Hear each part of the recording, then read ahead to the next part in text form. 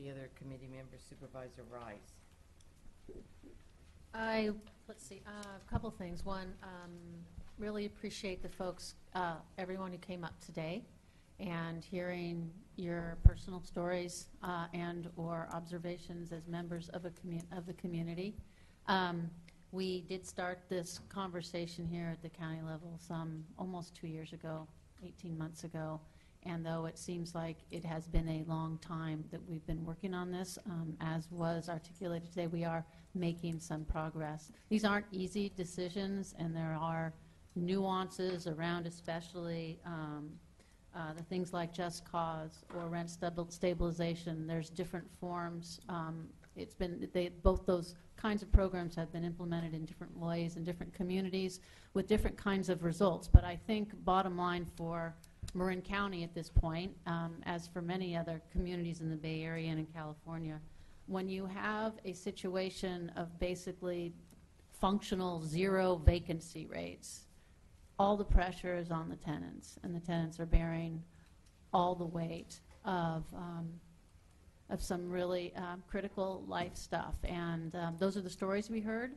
And that is, frankly, why we started this conversation. So with regards to the individual programs, I think we have to continue with the acquisition, preservation, our efforts there. We're making some progress, not as much as I would like, and I do think we should.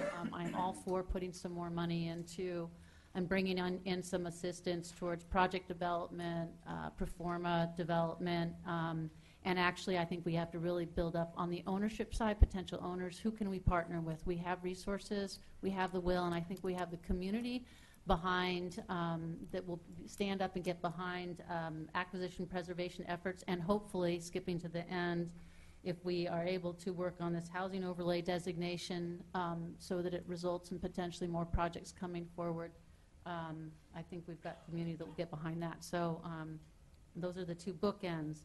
Landlord partnership program, yes, let's redirect those funds that we're going to go towards the voluntary rental guidelines or anywhere else into that program. It's been paying dividends in a host of ways. Thank you, Supervisor Conley, for leading that effort. I think we need to keep mandatory mediation and just cause on the table.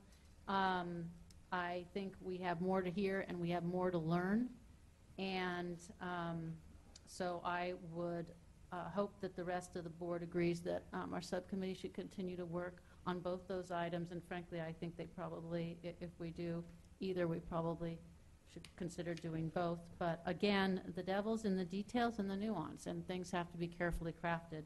And I think we should try to do this right. It may not be perfect, but we can strive for right. I think that's about it. On the second unit amnesty, we can revive that at any time. So I would go along with staff recommendations, but I would also say, to the degree that we have resources to help support folks who are interested in developing ADUs or JDUs, I think that's also a good place to put some energy and resources. And you spoke to housing overlay in the beginning, correct? Yeah, that was my bookend. Great.